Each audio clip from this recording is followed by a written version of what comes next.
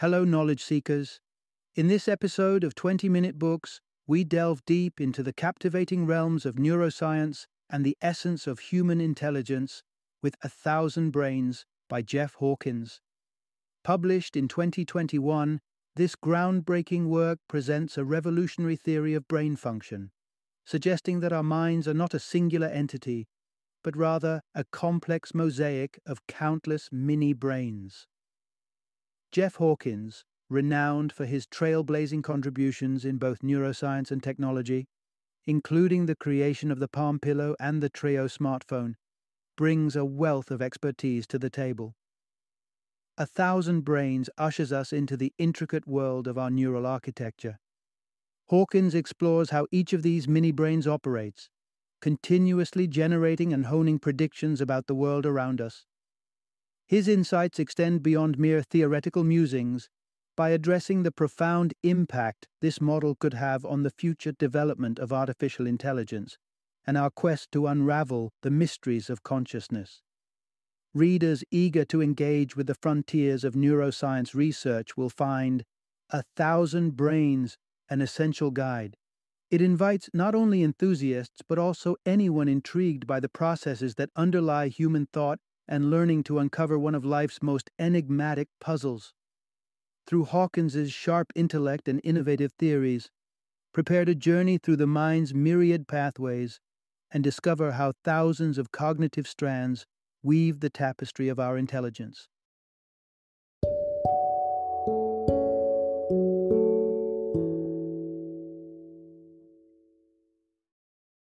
A Thousand Brains, a New Theory of Intelligence.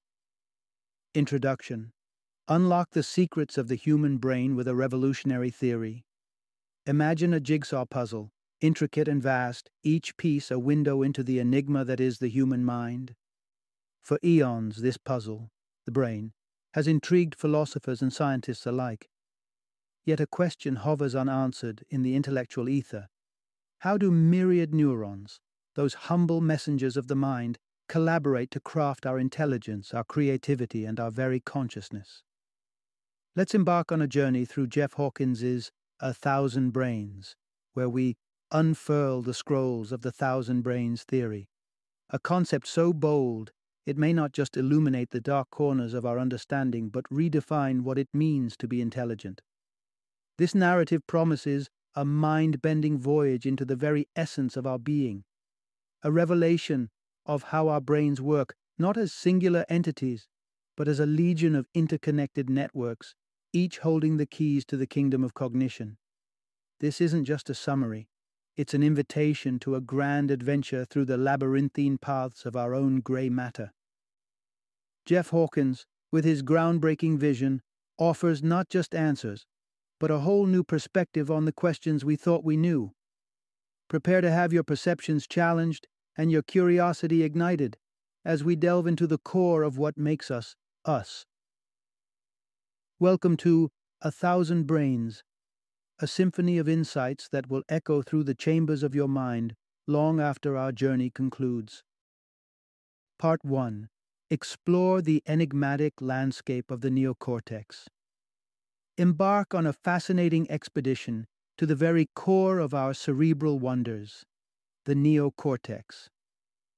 Visualize, if you will, crafting an intricate tapestry from minuscule columns no taller than a grain of rice, standing shoulder to shoulder in an expanse as wide and orderly as a finely set tablecloth.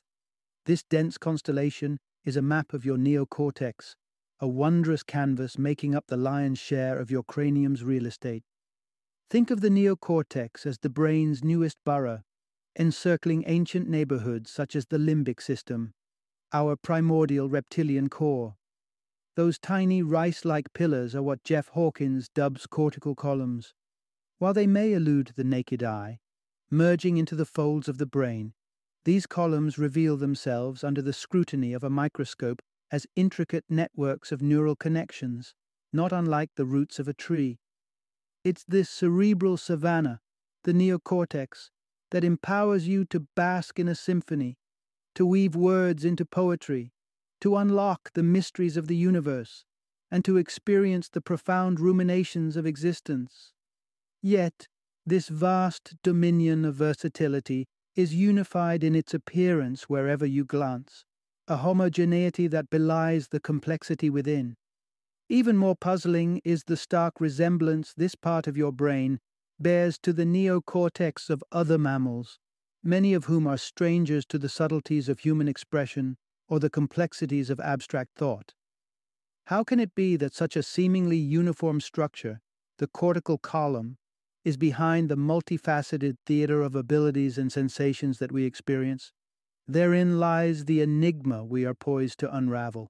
Prepare to journey through the inner sanctums of the mind and uncover how this singular, repetitive neural fabric weaves the rich tapestry of our mental prowess. Part 2. Navigating the world as a master of prediction. Envision, if you will, a brain suspended in serenity, secluded in a vat devoid of light, sound, and sensation. This brain, adrift in solitude, is suddenly awakened to a cascade of data. Abstract pulses fed from a lens peering into the world outside. This is where the magic of the neocortex begins. Like an infant deciphering the contours of the world, the brain discerns patterns within this data stream, a relentless algorithm endlessly churning through layers of abstraction. Its goal is not to simply perceive, but to foresee, to project the reels of impending sensory experiences with the precision of a seasoned weather forecaster. When an expectation is foiled, the brain adapts, fine-tuning its internal model in pursuit of unerring foresight. Now imagine if we equip our vat-contained brain with limbs, extensions to grasp the world and mold it, turning observation into interaction. Consider the humble stapler, a foreign object to our brain. By manipulating it, examining its every angle and action, the brain doesn't merely absorb, it generates knowledge, assimilating each new discovery into a more refined worldview. We, whether as humans or mere organisms, are in essence modelers. Our survival hinges on the accuracy of our predictions, leveraging foresight to navigate and control our existence. Take, for example, opening a door or building rapport. Each is a testament to the brain's subtle dance with the future, a harmony of predictions and outcomes. Intelligence, then, emerges as the capacity to spawn precise world models piece by piece, using them to manipulate our environment for survival, to thrive and propagate our lineage. You, listening to this, are the embodiment of that secluded brain in its vat. Your consciousness is an elaborate illusion, a simulation conjured by your neocortex's unceasing quest to map the bewildering universe beyond its confines. So, the question stands: how exactly do we construct these intricate models? How does our cerebral symphony compose the notes of prediction? And what revelations does this uncover about the fantastical arrangement of the neocortex, the multitude of cortical columns that make up the foundation of our very being? Part 3. Dive into the complexity of your multiple minds. To grasp the radical insights of Jeff Hawkins, let's tread through the discarded notions of a bygone era in neuroscience. Our exploration begins with dismantling a long-standing framework that imagined the brain as a neatly arranged jigsaw of functional pieces, a dedicated sensory suite, and a motor department choreographing every move. The picture this old guard painted was simple. Sensory information streams in, gets broken down into elementary shapes and colors, and ultimately assembles into the complex objects we recognize. Subsequently, a cerebral boardroom deliberates over this data, issuing commands to our corporeal machinery to act accordingly. But, according to Hawkins, that depiction is now archaic. The brain does not segregate its operations into these tidy compartments. Instead, neuroscientists have unearthed a reality that is far more intricate. They've discovered that each of our cortical columns, the legion of mini-brain pillars, are equipped with their own sensory and motor lines. If we zoom in on one column connected to the eye, it's not just processing visuals, it's also intertwined with the muscles that guide the eye's gaze. Picture this: a staggering 150,000 tiny brains, each solitary among the multitude, perceiving, modeling, and interacting with the world in its own right. This seemingly outlandish notion sheds light on a trio of enduring cerebral conundrums. Why does the neocortex, regardless of its vast range of capabilities, wear a uniform structure throughout?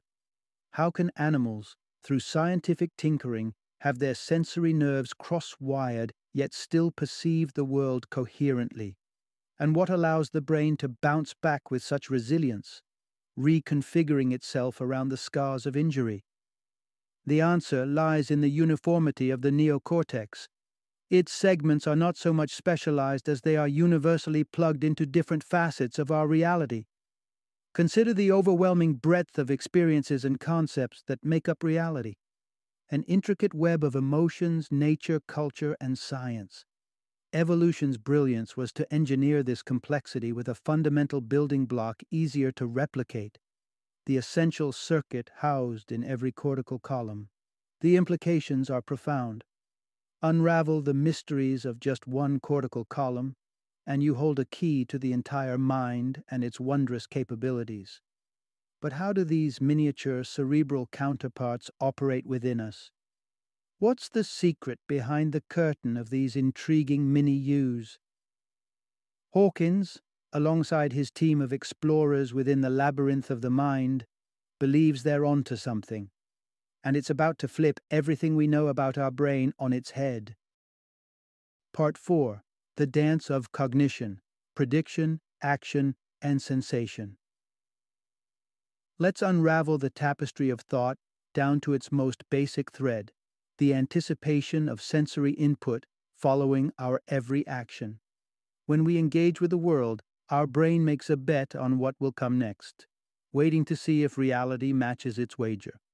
This predictive choreography is not the domain of some central maestro, but rather occurs within each and every one of the cortice's multitude of tiny orchestras, the cortical columns. Each takes a distinct fragment of the world's sensory symphony and tries to compose its own version of what comes next. To understand this act of cognition, imagine each column storing its piece of an object like our trusty stapler, with hundreds of columns working in sync. What differentiates one mini-brain from the next? Enter the concept of reference frames, the cortical column's inbuilt coordinate systems. They chart the sensory space much like cartographers mapping the Earth using lines of longitude and latitude. Reference frames allow each cortical column to navigate a specific slice of sensory experience, relating movements to sensations within a specific scope. Ponder momentarily about being handed a coffee cup while blindfolded. Using just a fingertip, you could likely discern its identity by mapping the sweep of contours under your skin against your cognitive blueprint of a cup. This ability, Hawkins argues, springs from ancestral mechanisms in our evolutionary playbook: grid cells. These navigational aids of our primitive forebearers were co-opted to chart not just physical terrain, but the topographic intricacies of objects against the senses. As your finger traces the cup's landscape, your brain forecasts the tactile journey unfolding. Any deviation, like an unforeseen crack, prompts your internal model to adapt, capturing this newfound anomaly within its bounds. Your mental sketch of the coffee cup is thus a territory charted on the sensory map, analogous to the path an ant might chart across the cup's surface, feeling every rise and dip along its way. Have we tied your mind into a cognitive knot yet? Fear not. Hold on to these threads as we weave our way through the last few puzzles in Hawkins's grand cerebral tapestry. Part 5. The Ballet of Thoughts: Higher Cognition and the Brain's Democracy. We've delved into the nuanced dance of sensory inputs tied to physical objects, but our cognitive repertoire extends far beyond the mundane, into the elevated realms of language, philosophy, and even the abstract nuances of mathematics. How do the fundamental principles we've discussed, movement, sensation, and the predictive models that arise from them, apply to these higher-order thought processes? Envision for a moment traversing your own living quarters with your eyes as shutters to the world. Despite the darkness, a vivid map of your surroundings unfurls in your mind's eye, each door, each hallway, every corner of your kitchen vividly reconstructed. As you navigate this internal representation, your brain is refining its predictions based on patterns of anticipated sensory experiences, akin to a mental stroll across a familiar terrain. Any thread of thought or bubble of imagination employs a similar mechanism of mental navigation, striding through the topological tapestry of abstract concepts as if trekking across a landscape of ideas. Consider all that we experience, the art we admire, the mathematical principles we ponder, and even the social constructs we navigate.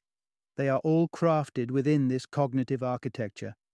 Our understanding of everything from the enigmatic smile of the Mona Lisa to the rhythm of reggaeton beats is built on intricate mappings within the neocortex. So, how do we integrate these myriad slices of reality, all these individual models, into one cohesive consciousness? How does the multitude of mental fragments collaborate to form the symphony of the self? The answer is akin to a collective decision-making process within the brain's own direct democracy. Inside our heads, certain neurons step beyond their private enclaves, reaching out across the expanse of the brain. These are the voting neurons, diplomats of the cortical columns, bridging distant mental models. When we encounter something familiar, say, our friend the coffee cup again, recognition dawns not from a single column's epiphany, but from a chorus of consensus among countless neural predictions. The majority's aha moment signals the identification of the coffee cup. Jeff Hawkins suggests that the tapestry of our consciousness, the essence of our lived experience, emerges from the ongoing tally of thoughts within this neural electorate. Our very awareness is the outcome of the brain's internal democracy as countless votes are cast and recounted, shaping the story of our reality. It's an elegant governance of the mind, where every column has a voice and the majority crafts the narrative of our lives. Final summary. And thus, we've journeyed through the labyrinth of the neocortex, guided by the light of Jeff Hawkins's groundbreaking thousand brains theory. Picture the neocortex not just as a thinking cap, but a constellation of 150,000 cortical columns, each a miniature realm of cognition, a mini-brain. These diminutive powerhouses aren't just cogs in a vast machine. They are structured around prediction engines, wired to anticipate sensory outcomes from actions. In each column lies a reference frame, akin to a personal navigator, charting a unique sliver of sensory experiences. These navigational maps enable us to venture beyond the tangible and roam the intricate abstract domains of thought, a testament to the astonishing versatility of the brain's architecture. When the time comes to synthesize these individual perspectives into a single coherent percept or idea, our neural assembly engages in a democratic process. The voting neurons cast their ballots, the tallies are counted, and the majority's view shapes the narrative of our conscious experience. Wrapped in the simplicity of the cortical column lies the profound complexity of human intelligence. Whether you're wrapping your mind around the subtleties of art, the abstraction of algebra, or the delicate dance of social dynamics, you're exercising a vast neural democracy, an intricate reverie devised by nature's elegant hand. With this illumination of the mental cosmos, one can't help but marvel at the sheer ingenuity embedded within our skulls. Each column, each neuron, each synaptic flash uniting to chart the infinite terrain of the human mind.